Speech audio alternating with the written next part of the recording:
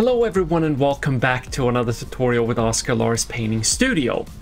If there's one faction in the mortal realms that has me going, it's Nurgle. And we're getting a book, and that means it's time to paint some Nurgle. So, we made a tutorial that focuses on how to paint the mortal Blightkin Nurgle skin, the sort of bruised and, dead and has a lot of sores and pustulence on it. So this is going to focus on the actual skin tone, and we hope you're going to enjoy this tutorial. Let's begin. In the first step, we will cover the entire skin in a base coat of Rhinox Hide and Naggaroth Night.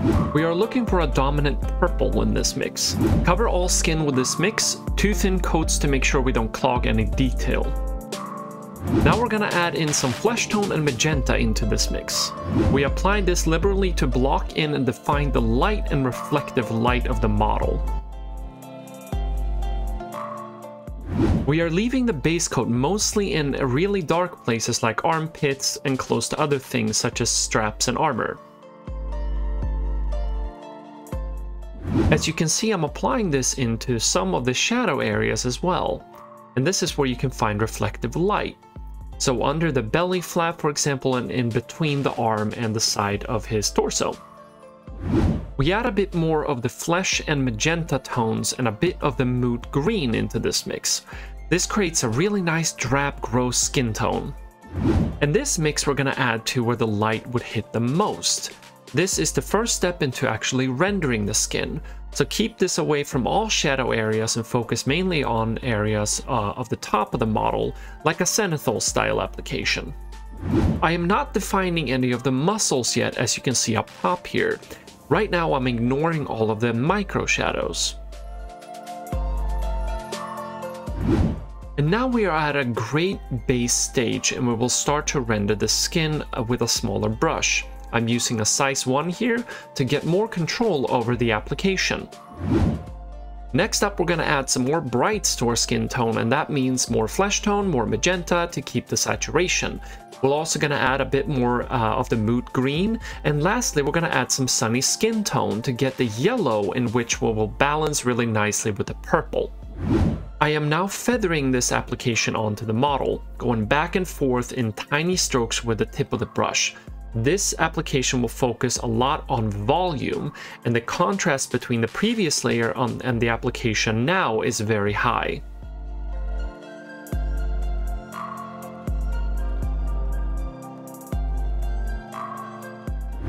The skin is now really taking shape, and the next step is to smooth things out a bit. We are here mixing in some wog flesh into the previous mix on the palette, and this will be a really nice transition color between the shadow area and the lit area. I'm applying this carefully on the transition line. This instantly helped to get a more smoother transition between the shadow and the light areas. I'm also applying this in some of the reflective areas. This really helps to bring interest and a different color into the skin tone and the shadow areas. Next step is to brighten up the lit skin areas a little bit more, and thus we add more flesh tone, magenta, green, and sunny skin tone to the previous mix.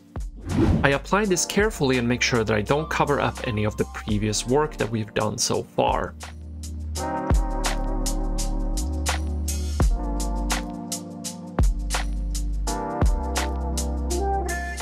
Here I'm applying the paint to the side of his back. I then dip my brush into the green mix from the previous layer, the one where we covered up the transition line, and I apply it to the wet paint edge to help smooth the transition into where the arm is starting to cover up the side of his torso.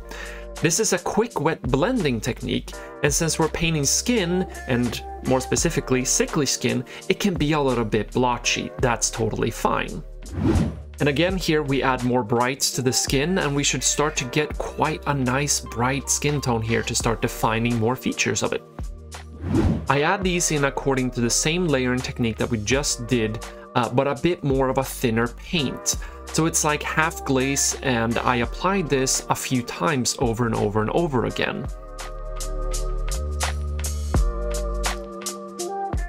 And once again, we've reached a stage where it's time to smooth things out a little bit more, and that means that this time we're gonna start doing a little bit of a glaze. And for this, I will go in and add some wog flesh and lamia medium together to create a thin wog flesh glaze. So we apply this glaze very thinly and make sure you don't have the glaze pool anywhere. This will smooth things out and help to get rid of a little bit of that overly blotchy look.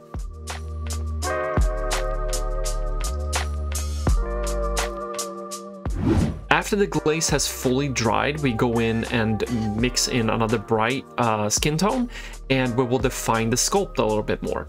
So I apply this carefully to areas I want to emphasize, such as the edges, bumps, and light points. When I was doing a lot of research on sickly skin from different diseases, for my own Nurgle project, I noticed that there's texture in most of the skin tones that showed up in my research. So I decided that when I started doing my own skin tone for my Nurgle mortals, I wanted to try to keep that sort of texture in play. Now, it's important not to overdo this texture, but having a little bit of that blotchiness and different, colors that comes into play around, that will benefit this greatly.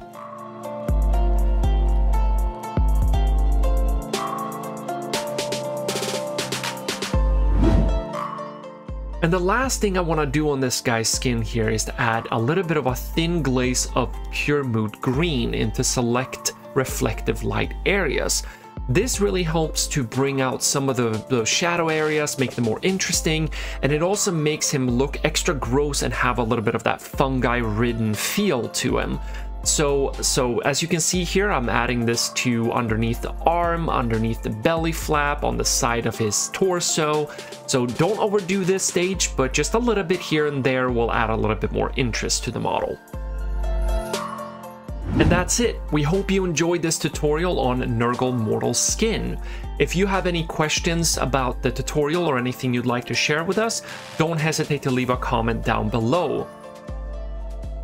This video was made possible by our amazing patrons who kindly donate to keep this public project going. If you want to become a patron, don't hesitate to head over to our Patreon page and pledge a subscription. We post some longer videos for more in-depth when we have extra materials to spare. You can also contribute by shopping some Oscar Lars Painting Studio merchandise. The links to these are down in the video description. Intro video was created by Robbie Shillstone. Editing was done by the amazing Martin Kramer. The sculpt used in this video was a Blightkin from the Warhammer Age of Sigmar by Games Workshop. Palette and brushes are from Redgrass Games and Winsor Newton. Please don't forget to smash those like and subscribe buttons. Thank you for watching and happy painting!